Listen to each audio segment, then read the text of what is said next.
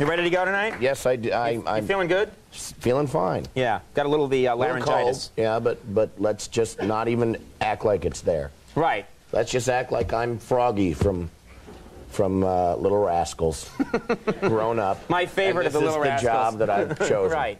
Well, there's a lot to talk about tonight. I mentioned a few news stories over there, but I actually saved, I think it's probably the biggest story in America, wouldn't you say right now? One of the biggest stories? Probably. Yeah. There's currently a lot of controversy in the news over the fate of the little Cuban boy, Elián Gonzalez. Everybody loves to talk about little Elián. The story's been with us for months now. Yeah, now the people in Cuba want him to return, while many in America want him to stay. And it's a tug-of-war that's been going on for, like you said, about a month now. Anyway, we here at Late Night thought it's high time that we sort of threw in our 2 cents about the whole thing. Gave our opinion because America desperately wants to hear our opinion, I believe. As does Elián. As does Elián. Yeah. Who we understand is a late night viewer. Yeah, absolutely. He's up tonight watching it on a Spanish language station. And we thought it's time for us to finally break the tension and let people know how we feel. And we're going to do that right now, our position on this whole thing, in a little segment we're going to call Stay, Elián, Stay.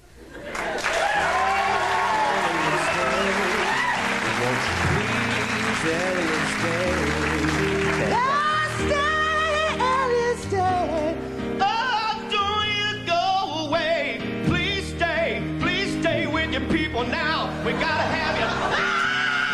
Stay! Pender! Sorry. That's okay. It's all right.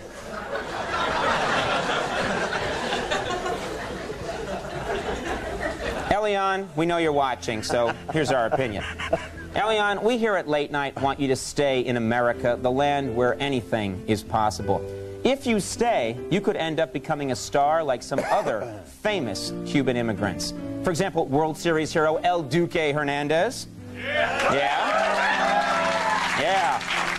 Of course, there's Desi Arnaz. Yeah. CNN's Larry King. Barbara Streisand. Ashley Olsen, or Oslando of the Olsen twins. Edgar Winter.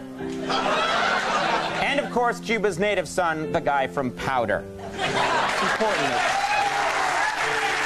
people know that.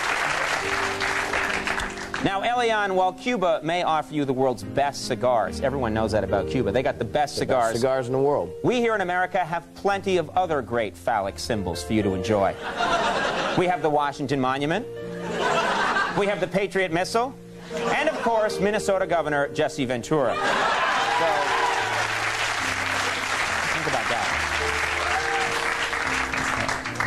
Now, Elián, one thing you probably miss about your homeland is the music, such as this hit performed by Latin sensation Tito Puente.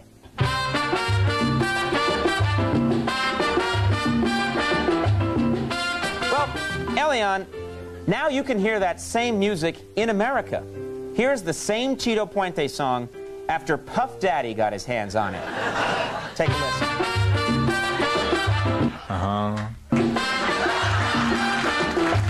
Yeah. Hell yeah. Much better. Hell yeah. Much better. Hell yeah. Now, Elián, think about this. The leader of Cuba is Fidel Castro. He has a beard, and therefore he looks suspicious and can't be trusted.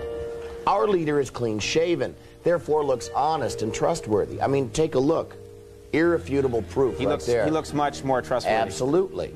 Now, we found that everybody looks more trustworthy without a beard. For example, here's Santa. Here he is without a beard. Much improved. Now, here's Jesus Christ. Some think the beard makes him look a little shady. Let's see him without the beard. Much better. And finally, the Ayatollah Khomeini always sported a beard. But look at him when he's clean-shaven. Whole different guy. Good work, my friend. Thank you. You know, here's some good news for you, Elián.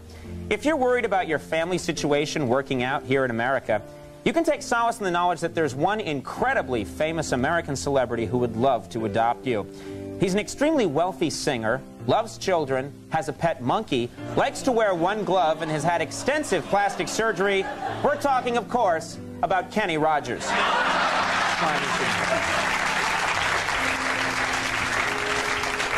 Now, Elián, we know that like all Cubans, you're proud of your country's vibrant arts and culture.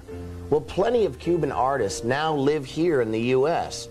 We may not have the best Cuban musicians or dancers yet, but we do have the best Cuban prop comic, Galahero.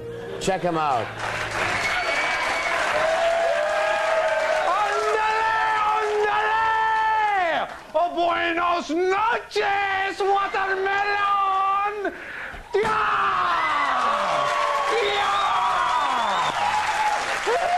And of course, we also have his brother, Galahero Dos. ¡Ándale, ándale! ¡Oh, buenos noches, watermelon! ¡Me no chupo! Oh, you ate the melon, you ate it! ¡Me no chupo! Oh, the melon! ¡Me no chupo! ¡Me no chupo! ¡The melon! ¡Me no chupo! ¡Me no chupo! ¡Me no chupo! And finally, Elián, one big reason to stay in America is our freedom of speech. That's right, if you return to Cuba, you could be severely punished just for speaking your mind. Here in America, we're free to degrade and humiliate our most cherished historical figures. And with that in mind, please enjoy President Abe Lincoln being disciplined by Galahero Dos. Go to it.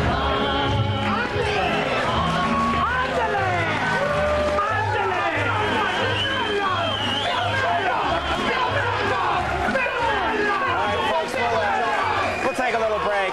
When we come back, some dangerous animals will be here, courtesy of Jared Miller. Stick around. We'll see you in a second.